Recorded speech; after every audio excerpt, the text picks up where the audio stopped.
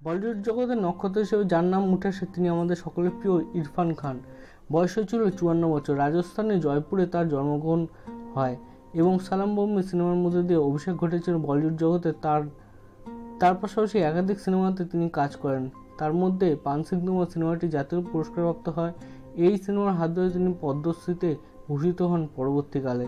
তিনি তার সিনেমার জগতে একাধিক সিনেমায় তিনি তার দক্ষতা দেখিয়েছেন অভিনয়ের মধ্য দিয়ে। তার মধ্যে লাইফ ইন মেট্রো, এর পাশাপাশি British cinema warrior, amazing Spiderman, Piku, Hindi medium, তারপর ইংরেজি মিডিয়ামে তার সর্বশেষ কাজের মধ্যে দিয়ে আমরা দেখেছিলাম তিনি কত সুন্দর অভিনয় করেন। এর পাশাপাশি একটি বাংলা সিনেমা ডুবেও তিনি একটি দক্ষতামূলক অভিনয় করেছিলেন। এর পরবর্তীকালে আমরা দেখেছি ইংরেজি মিডিয়ামে তার জীবনের শেষ সিনেমা হয়ে থাকে।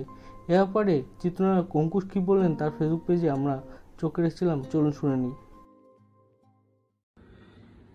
এই লকডাউন শুরু হওয়ার আগে আমার লাস্ট হলে গিয়ে সিনেমা দেখা ইংরেজি মিডিয়াম, এবং সত্যি সত্যি সিনেমাটা দেখে আমার চোখে জল চলে এসেছিল। তো আজ সেই সিনেমারই নায়ক যে আমাদেরকে সত্যি সত্যি কাঁদিয়ে দেবেন সেটা আমরা কেউ ভাবিনি। সত্যি কিছু বলার নেই। মে his soul rest in peace. ওনার মতো versatile actor, great actor, legendary actor আমার মনে হয় খুব কম আছে। এবং ওনার সাথে আমার কাজ করার সৌভাগ্য হয়নি, ওনার সাথে আমার দেখা হওয়ার সৌভাগ্য হয়নি।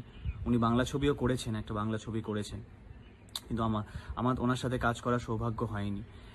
কিন্তু এমন কিছু মানুষের সাথে আমি কাজ করেছি যারা ওনাকে চেনেন, জানেন। তো তাদের কাছেও ওনার ব্যাপারে অনেক কিছু শুনেছি, উনি কীরকম ধরনের মানুষ ছিলেন। তো এই সব কিছু শোনার পর এবং সব কিছু জানার পর ভীষণ কাছের মানুষ হয়ে উঠেছিলেন উনি। অ্যাজ অ্যান অ্যাক্টর ডেফিনেটলি আমি ওনার ভীষণ বড় ফ্যান।